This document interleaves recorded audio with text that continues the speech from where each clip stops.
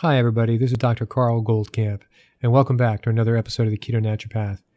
I'd like to make a special introduction for this particular interview, which is Dr. Thomas Seyfried at Boston College. I've had a number of prequels to this particular interview to help sort of parse out some of the information. He is such a passionate presenter. The information he presents at any presentation you may see him at is very information intense and thick, sentence by sentence. So that's how he lives his life, is intense. And he's done a lot of work to get where he is. Instead of going over credential after credential, and some of that you already know because you've listened to his past podcasts and he's certainly searchable on the internet, I would like to give you a visual analogy of what I believe he is in today's world of research for cancer in particular. He has certainly broken from the past, and he has really worked on elaborating cancer as a metabolic disease. And you know that. We've talked about that. So let me give you this image. Let's go back in time about 200 years plus, back to maybe a small town in New England in the fall. I grew up in New Hampshire, so it's easy for me to picture. Let's pretend it's at the peak of foliage, and you go into your small town, and at this time of year, they have what they call a woodsman's weekend. That's a lot of athletic events in that context, from PV turning logs to ox pulling contests to cutting trees, who can cut the bucksaw and so on and so forth. But one contest in particular is very skill-oriented, and that is a person, man or woman, usually men, would stand 10 to 20 to 25 yards away from a rail that's placed vertically on a stand and supported. And this individual would take his hatchet and throw it with the idea of, one, hitting the rail, just like a archery contest. Whoever gets closer to the bullseye wins.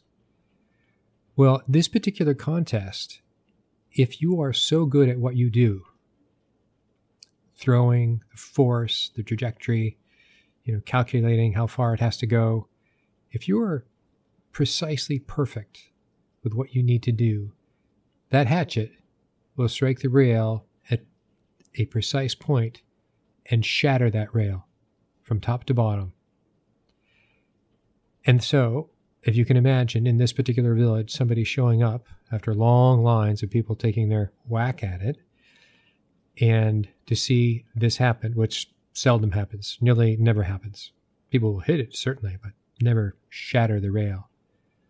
Well, Dr. Tom Seyfried is that person in the context of cancer research today.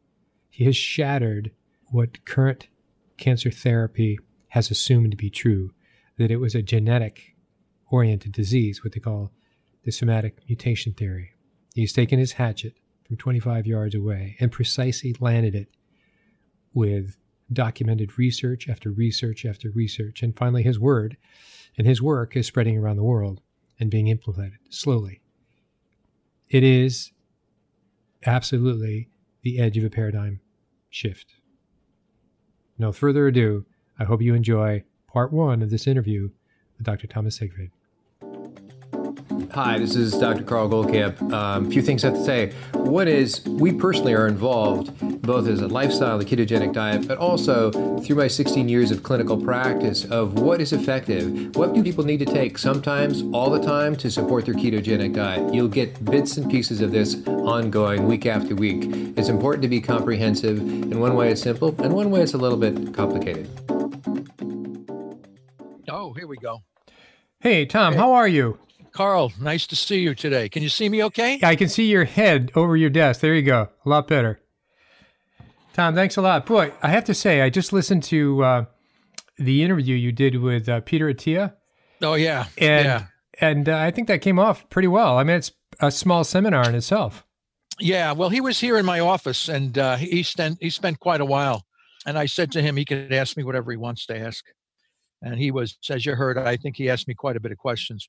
And then his colleague, Bob Kaplan, was here in the office to collect the references and in support of what I was saying. Right. In part, I feel like I'm asking you to repeat so much of your information, but it's so fascinating. And every time I thought I had a handle on what you were talking about, I realized it was a deeper level. And I'm going to jump ahead, but we'll go back to the beginning. Is like the whole substrate level phosphorylation was something that I was unaware of. I thought I knew Warburg and everything else, but let's get into that later because that's a big key to of all this. But some of the personal questions I have is like, you were a Vietnam vet. That's right. And then how did you go from there to, gosh, I think I'm interested in biochemistry? Yeah.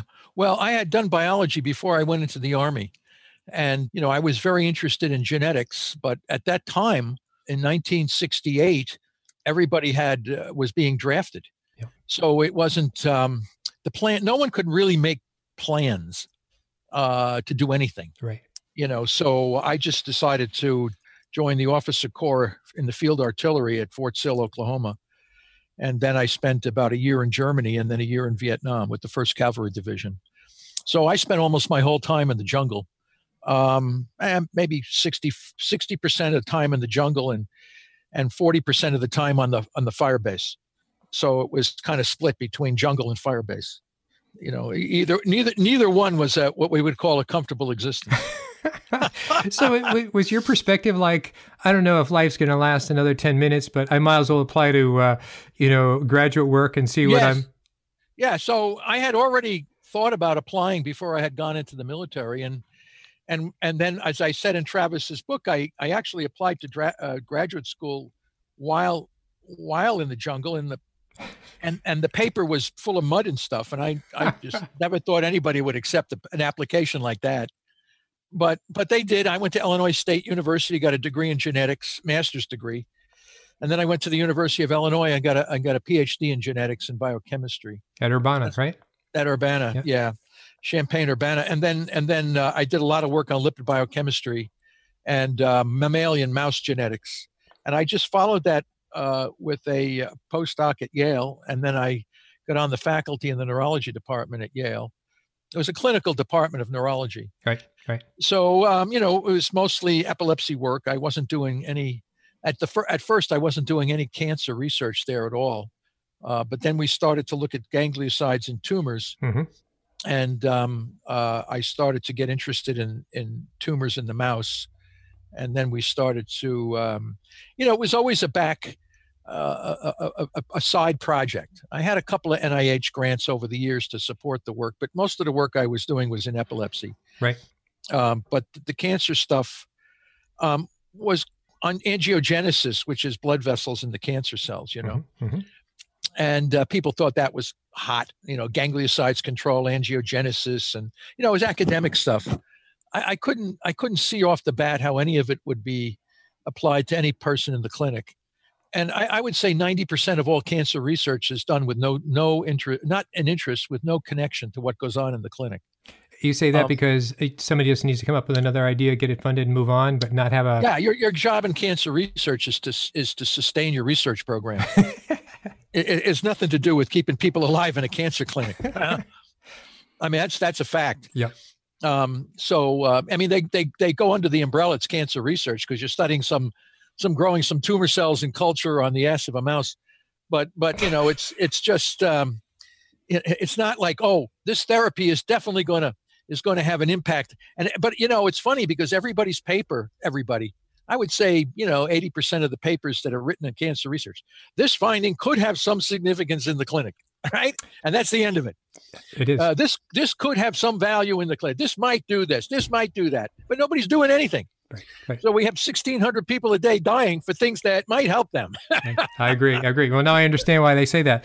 Let me go back because a couple things. It's really interesting. You were working on epilepsy, which you would have thought would have been automatic to the ketogenic diet, but you took kind of a different route and you came back to impart the ketogenic diet as part of being the metabolic therapy.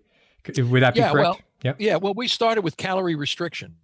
And because it's well known, documented in the literature, that just cutting calories can significantly reduce tumors. And we found that we and others Yep. had shown that this is linked to angiogenesis. So if you want to stop angiogenesis, reduce calories. And then we found, and others found, that one of the mechanisms for calorie restriction is reduced inflammation. So everybody knows that cancer cells and tissues are inflamed with the growing tumor. Wow. So calorie restriction reduces inflammation, but we had to show that it works through the NF-kappa B signaling system. So each of these observations had to be linked to a series of signaling cascades. AKT signaling for VEGF, and people, the guys in the cancer field love mTOR, AKT, they like all that stuff. So you got to do something that, that's like, you got mTOR. Wow, this is the most important thing. So you do this stuff. Only you need to get money, right? If you say you're not going to study AKT signaling, it's very hard to get any money, or VEGF, or what's the molecular mechanism. Right. We spend so much time in the field looking for molecular mechanisms for things that may have no relevance to the clinic. Yeah. So there's two fields of cancer research. One is just pure basic stuff, and the other is clinically applicable. So you think that the basic research should set the platform for why something should be tried in the clinic, and that, I think, is the purpose. Should be the purpose of cancer research, is to say this work that I'm doing will have a direct application to what's going on in the clinic. Right. And I think that's important. So, we were doing all this on mice, and we also developed some of the best animal models for the disease in my laboratory over the years. I worked indirectly with Harry Zimmerman. Harry Zimmerman was the physician who started the first Department of Neuropathology in the United States at Yale University back in, I think it was the late 20s, early 30s. And he was still alive when I got into the field. Was he one of your mentors, or he just happened to be there? He was at Mount Sinai in New York City. But I had a lot of phone conversations and letters that I had communicated, because he was the guy who started doing the first brain tumor work, one of the first, by putting chemicals into the mouse's brain and developing brain tumors, and then classifying all these tumors and showing how similar they were histologically to human tumors. But in my book, I think in chapter 3, I exposed the fallacy of the ambiguity of how anybody looks at brain tumors. It's a real mess. No, everybody has a different opinion, and it's what it is group consensus. If you allow neuropathologists to make a decision on their own, it's often very different from their colleague that would make an independent decision on his own. So they all come together as a group, and so it's a consensus thing. So when you go around the field, all this consensus, and then you give these people individual tumors by themselves to ask, and everybody has a different opinion about what it is. So it became clear to me that these guys don't know anything about what they're doing. Who cares? A classification of the tumor. And does it make any difference what you're going to do to the patient after you classify the tumor? Right. No, you're still going to cut and irradiate the guy. So what difference does it make what kind of, well, if it's this. And then if you go in and cut the tumors out too prematurely, you cause a low grade to become a high grade. And they don't like to talk about that. But, a good 25 to 30% of all glioblastomas started as low-grade tumors. It's actually a terrible situation. I'm going to write a paper on trying to change the standard of care, because what we're doing to these brain cancer patients is I agree. terrible. I agree. Absolutely. Before I get the horse in front of the cart, I wanted to go back when you were studying lipids, and you were, you came across a company that asked you to do some research. Yeah. And then you did, and you realized it wasn't the drug at all. So, no, but that's a great calorie restriction. That's right. So we wrote a chapter in a book on indirect calorie restriction. A couple of people had mentioned this. Actually, Albert Tannenbaum a long time ago had mentioned this about drugs, that if you give a drug to a mouse and it makes them sick, mice don't vomit. They just stop eating. And what happens is, if the mouse stops eating, the tumors start to shrink. So if you take the drug out and just restrict the food intake to the same level as the drug, the tumor shrinks to the same level. Many times, not all the time. And that's exactly what you did in that particular, right? Yeah. So and besides the drug targeted gangliosides, it wasn't like the drug wasn't. So it was at the first, it looked very interesting. The drug that we used blocked ganglioside biosynthesis, but also shrunk the tumor. So it was so the company that made the drug was very excited because they thought that it was the reduction of the gangliosides that was responsible for the shrinkage of the tumor.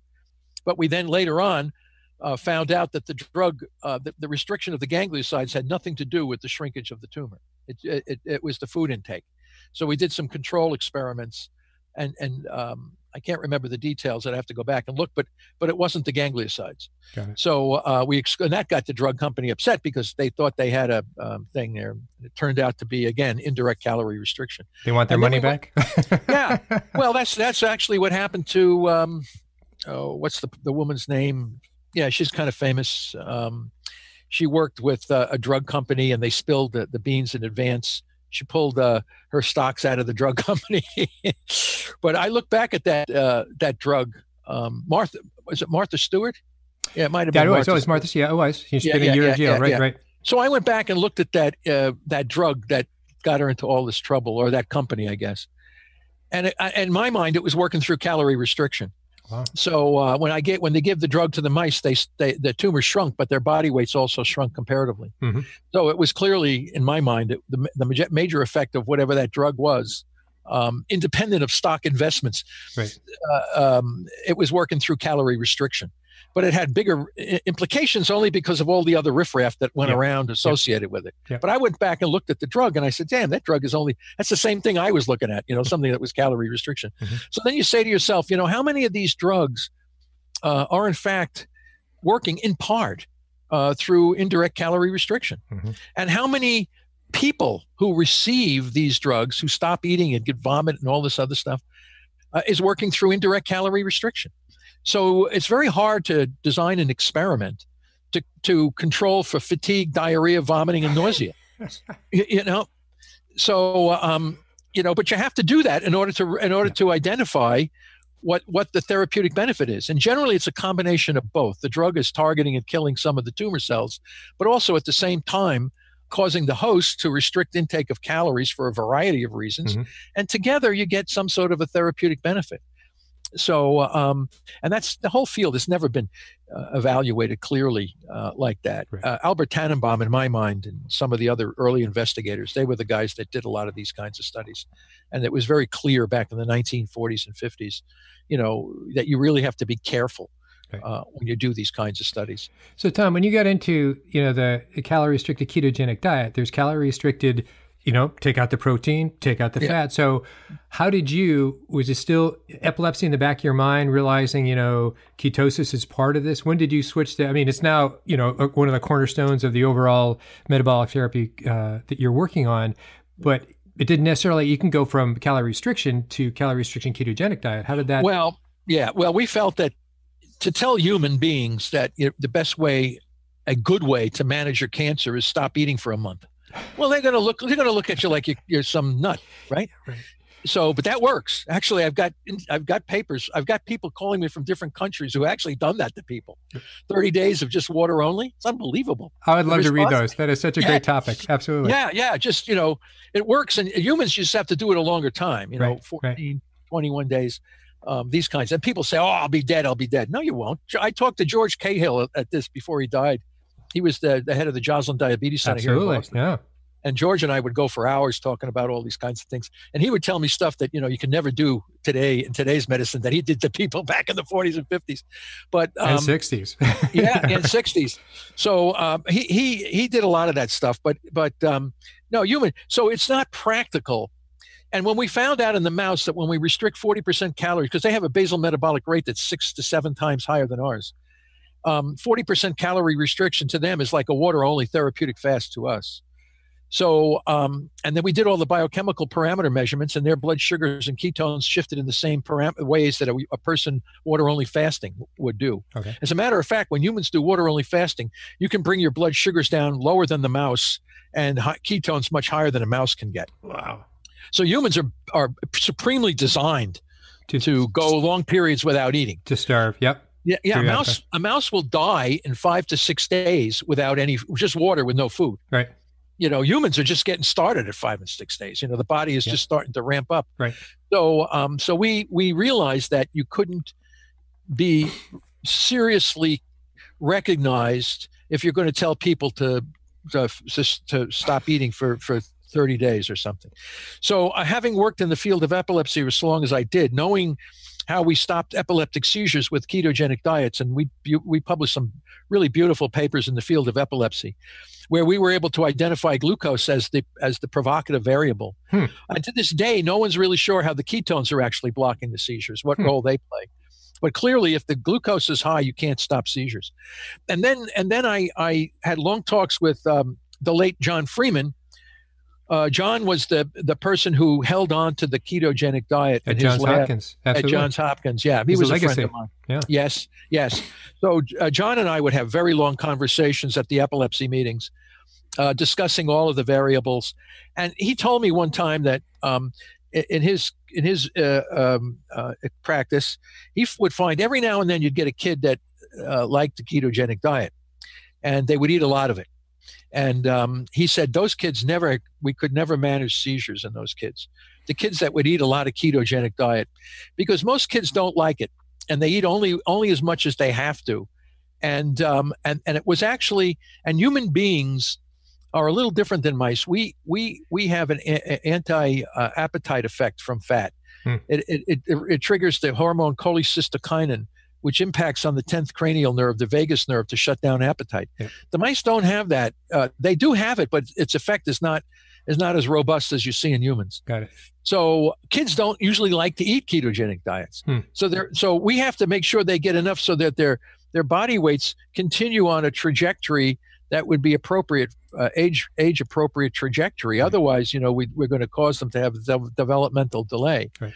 But if kids eat, a buttload of ketogenic diet, like this kid was pouring oil on ice cream, and he was like keto ice cream with oil on top. He loved oil. It was like oil everywhere. And we couldn't stop. John told me we got a couple of these kids every now and then, and they just get into this diet, and we can't control their seizures, so we have to make sure it's always restricted. So most humans will restrict it, but so in the mouse we must restrict. Got it. Now, some mice, it's all dietary dependent, because I have some strains of mice that if you transition them from a standard carb diet, mouse chow diet, to a keto, they would starve to death. They would not eat the ketogenic. Wow. So what we did is we put them on a water-only fast for 18 hours, which is like 1 week in a human, almost 5 or 6 days, so that they're really, really hungry. And then we'd give them the diet, and they would eat it. But we would still have to restrict it so that we would have a comparable reduction in body weight. We did a lot of these kinds of physiological studies and found out that it's the body weight that's the most critical variable. So when you compare animals under different dietary conditions, you must make sure that their body weights are exactly the same. That sounds incredible to do, really hard to do. So you had the controls you had to measure every day and saying, well, we got to match them to the... Yeah. Yes, absolutely. Wow. Absolutely. So it's a lot. So labor intensive. That's why our research is not cheap. Yeah. We have to pay a lot of people to work on these. It's like having a clinic with all your patients being mice. So, you work, each mouse is in his own cage. Yeah. We measure his body weight every other day. We measure how much food he ate, how much water he drinks, his body weight. And then we treat him. And we got to make sure that, his body weight stays the same, so we don't run into inadvertent calorie restriction. And then if you're doing brain cancer research, which is very fascinating, they get a massive binge eating appetite. When you injure the brain, you cause a massive increase in basal metabolic rate. It's unbelievable. So the mice will eat sometimes 30 to 40% more food than they would normally eat, but for the fact that you now put a tumor in their brain. And we did sham controls where we would just put the trocar into the brain to damage the neural tissue, and then sew them up. And you watch about 3 days after the surgery, they would start eating like crazy. It was unbelievable. Wow. So apparently they needed the energy to correct the neural tissue. So we had to balance all of these different factors together when we were doing these kinds of things. So you have to keep, otherwise you cannot interpret the data. It becomes extremely difficult for data interpretation. If you're looking at molecular mechanisms of angiogenesis and inflammation, and you're not controlling the physiological variables, then you'll be misinterpreting the data that you collect. Right. So it took us 15 years of trial and error kind of experiments to do and learn about the physiology of the mouse in relationship to the physiology of the human, to do these comparative, so that when we were go into the clinic, we would be able to make recommendations as best we could that might be more appropriate for the human species than for the mouse itself. Okay. So we did a lot of 15 years and 20 years of basic research. I have no doubt. I mean, just any of your studies sort of leave me in awe. But let me just sort of put it in my words. Were you on the path of realizing that calorie restriction was the key, not so much the ketogenic diet? It was the dropping the glucose and the fact that there was ketones that feed normal cells. Well, that's a good thing, but it's really the lack of the glucose that is or the lowering of the glucose is the bigger deal here. Is that? Yeah, well, it's a combination of both. When we worked with epilepsy, as I said, you couldn't manage the seizures unless the blood sugar was down. Got it. And then, of course, what did the ketones do? Well, ketones are known to be neuroprotective. We know a vast amount of information from Hans Krebs, from the Krebs cycle, and his last graduate student, Richard Veitch, from the NIH. Right. I mean, these guys had looked at the role of ketones, and Veitch showed that they reduce reactive oxygen species. They increase the delta G prime of ATP hydrolysis. So they do a lot of good things. But the cancer cells, from the Warburg theory, they need fuel. They need fermentable fuels. So the ketogenic diet is simply taking away or reducing a key fuel, while the ketone elevation is simply allowing normal cells to function in the absence of glucose, and protecting the normal cells. So not that the ketones are, we're not sure if they're responsible for killing tumor cells by elevating ketones. We're just using the elevated ketones to allow us to marginalize the tumor cells, which are dependent on the glucose. So it's an elegant internal system that allows the normal cells of the body to function appropriately, while the tumor cells are struggling to survive. So the ketone elevation is designed primarily for two reasons. Number one, to protect normal cells, and number two, to allow us to push blood sugars down to levels that people would say would be life-threatening. But we know from the work of humans, Denkler or somebody, where they fasted for 30 days, I think it was 20 or 30 days, 20 days, water-only humans, and then gave them large dose of insulin. All right, if you took that same dose of insulin and gave it to anybody, you'd kill them. So they got the blood sugars down on some of those people to 0.5 millimolar or 9 milligram per deciliter. Now, as a physician, this guy should be dead. No, he wasn't dead. There wasn't any hypoglycemic associated with him, but his millimolar ketone was 4 to 6 millimolars in the blood. So they completely protected his brain from a level of sugar that was almost unmeasurable. So that told us clearly that if we want to kill cancer cells that are dependent on glucose, we just have to transition them to therapeutic ketosis and then hammer those glucose levels down. And the other beautiful, which we showed in our mouse models, is in order to get glucose into cells, you have to have receptors. There's the gluc transporters, and there's a slug of these glucose transporters. Gluc1 is the major one. Well, cancer cells are garnished with these glucose transporters, so they're taking in as much glucose as they can get. But when you take glucose out of the microenvironment, the normal cells of the brain and other areas upregulate those transporters because they want the glucose too. So now you have a competitor. Yeah, now you're using your normal cells as a direct competitor against the tumor cells. So this puts even more pressure on the tumor cells. So if you can, so therapeutic ketosis, which essentially involves low blood sugar and elevated ketones, puts tremendous pressure on tumor cells that require glucose for survival. So that's why the ketogenic diet done appropriately is such a powerful therapy for targeting all kinds of cancers. One of the interfering problems is the standard of care. It seems like we always have to treat somebody with some toxic chemical because they can't understand that you might get the same level of therapy if you didn't use the toxic chemical. Yeah, they're a little vested in that. Yes. Yes. Well, I'm saying, I think in some cases these toxic chemicals interfere with the elegance and the beauty of the ketogenic diet, just so that we can, say that we treated this patient with something. Right. But, right. Why don't they treat him with the metabolic therapy rather than the toxic chemicals? I'm with you on that for sure. So I want to back to the question of, so now I have the ketones and the glucose, and we can even go back to Warburg. Do you have, and I know you have the glucose ketone index and better than one, but and that's a 1-to-1 millimole to millimole. Did you sort of, how did you come up with that number? Saying, well, at least we need that, because I wanted it. Now, one little paragraph too, we had there's a group of us, we went through a group fast about a month ago, and I had everybody keep a spreadsheet. And so we calculated that. And for a number of us, I was in the 3s, but then on day 3, it snapped to 1. And then I did a 7-day fast below that. I was, after day 3, I was under 1, and my lowest was 4.5 or something, 0.45. But it was interesting that was the pivot point. So in one way, how did you come up with that? And well, we came up with it from a person that we worked with, Trudy Dupont, who unfortunately passed away. Okay. She had a diffuse infiltrating brainstem glioma. She lived 7 years with this, so we kept her. We think we kept her alive for a much longer period. She took no radiation or chemo. But when we initially said you should keep your blood sugar at 65 and your ketones at about 3 to 5 or 3 to 4, somewhere in that area, millimolar, of course. Mm-hmm. So she was religious in every day measuring independently her glucose and ketones and charting and plotting and giving us the numbers. And we plotted them out over a period of 2 years, if you can believe this. Wow. And the variations were huge. She got into a fight. She had a handicapped parking spot. Oh, she lived in Nice, France. She was an American lawyer, graduated from the University of Wisconsin.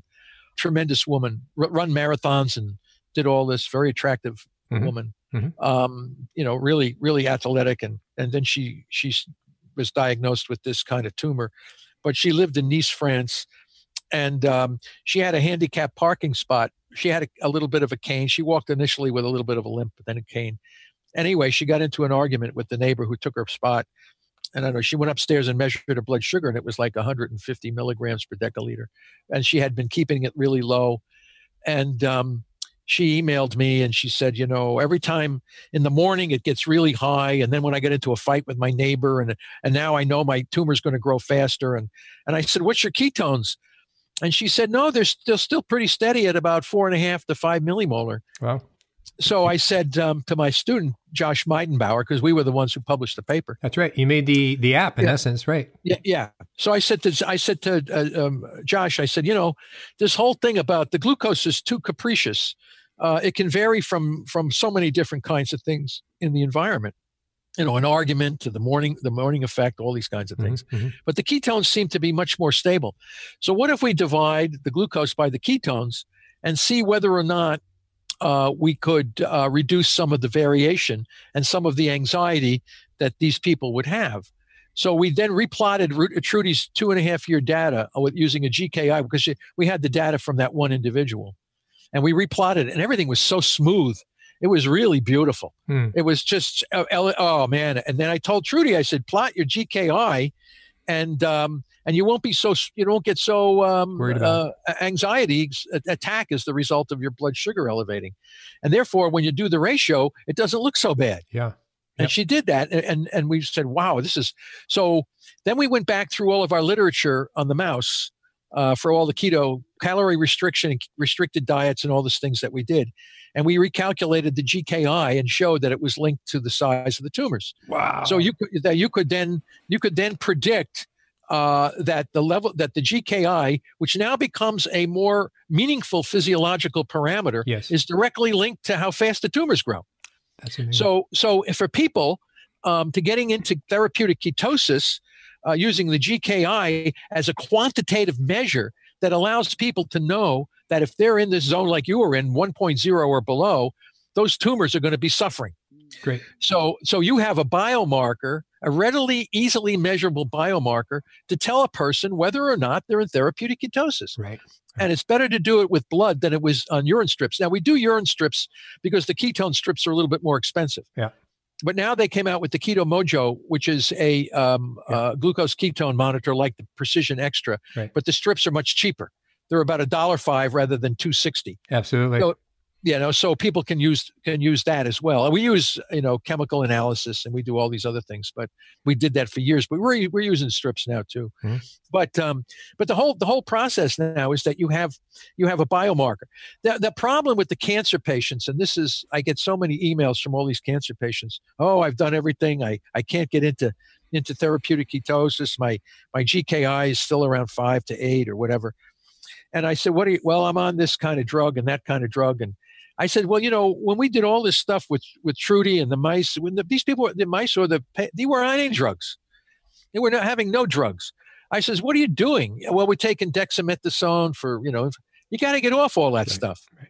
All right. You got to what are you taking poisonous chemicals that are going to give you anxiety and increase systemic inflammation? I mean, you're actually interfering with the beauty of metabolic therapy. So I think that, once, and people with cancer have anxiety just because they have a diagnosis of a disease that's potentially life-threatening. Right. And that itself elevates glucocorticoids, which then elevate glucose. So it's hard to get into a therapeutic ketosis if you're all stressed out all the time. Right.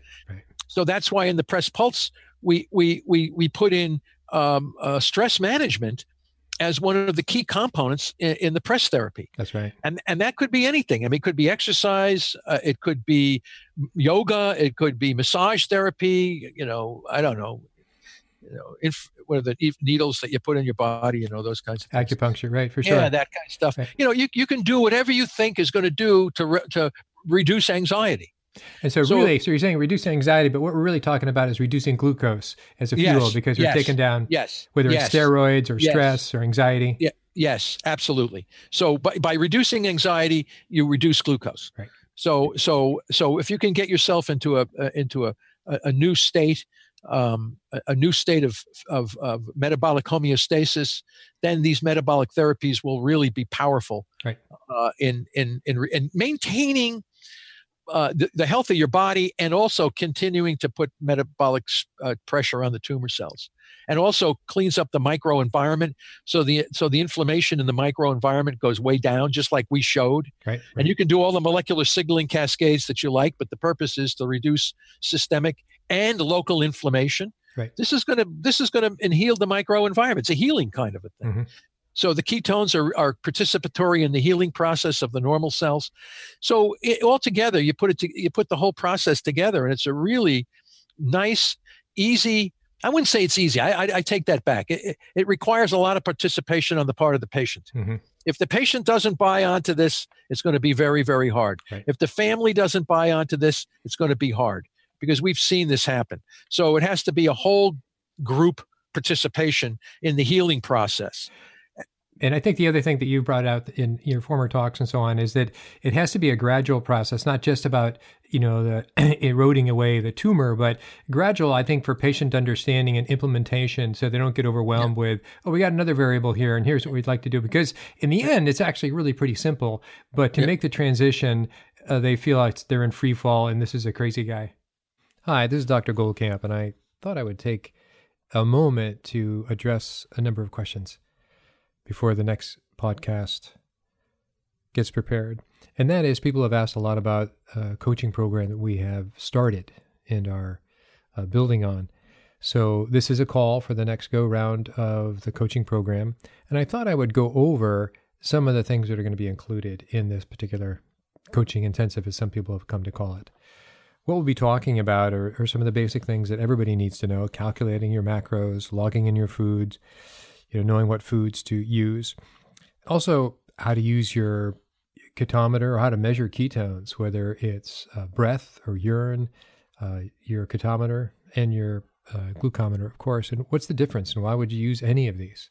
So those are basic things that need to go over.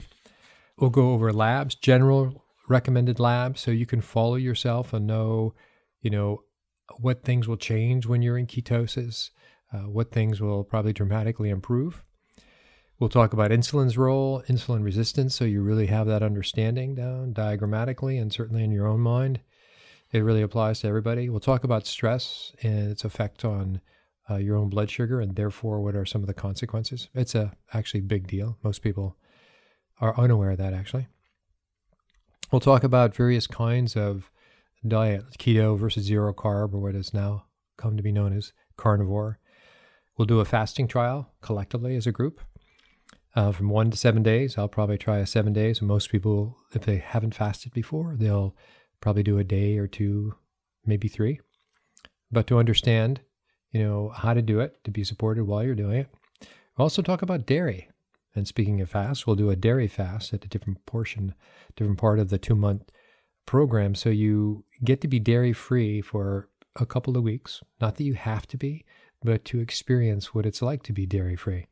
And then then you have the experience. It's not a with or without, it's knowing what the difference is. So in addition to this, or the way the group goes is we have a special Facebook group, and there will be a maximum of 10 people in, so it's not a very large group. We have weekly meetings on Zoom, so it's like a Skype format where we check in with each other, primarily me to you all, and I cover one of the points in addition to everybody checking in. We will all log our foods into a thing called Chronometer, and we'll use that as a background of seeing how we're doing. And so in this Facebook group that will be combined with the previous group, every so often we'll have special topics, maybe advanced labs to go over, or advanced use of supplements and the biochemistry or physiology of exercise relative to blood sugar in ketosis. And we can go on from there. I'd like to get into cancer a little bit so people have an understanding. We hear it's a cure-all. I think you need to know more about it before you can come up with a statement like that. And an in-depth look at fasting and what changes. So these are some of the ideas that we're doing. Separate Facebook group, weekly meetings, accountability. Ideally, it'd be nice if we have a buddy system, but we'll see how that goes. That's pretty much a group-determined decision.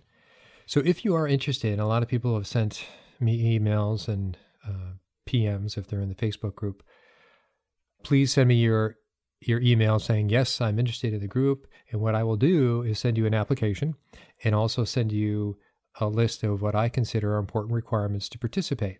What I've learned from the first group was that I'm really just looking for people who are willing to take action and to get involved. It doesn't mean they have to be dedicated. This isn't, superimposing some sort of right and wrong. This is basically going through this together, as opposed to somebody who just wants to listen to the information and never use it. I'm trying to not have those people, but to have the people that are willing to make a change, because it is a transition. I certainly believe everybody needs some support to know what is expected and not expected of the transition into ketosis, and what are some of the long-term benefits that I've seen, and what you can expect. So if you're interested, feel free to email me at Dr. Goldkamp, so it's DrGoldkamp at ketonaturopath.com. And if you're in the Facebook group, you certainly know how to PM me. Okay? Take care, everyone. Hope you enjoyed the podcast. Thanks for listening. For anybody who has any questions, feel free to contact me on our Facebook group, Keto Naturopath. Same name as our podcast. I'm open to any questions, and we plod through the good and the bad, the difficult and the easy, week after week.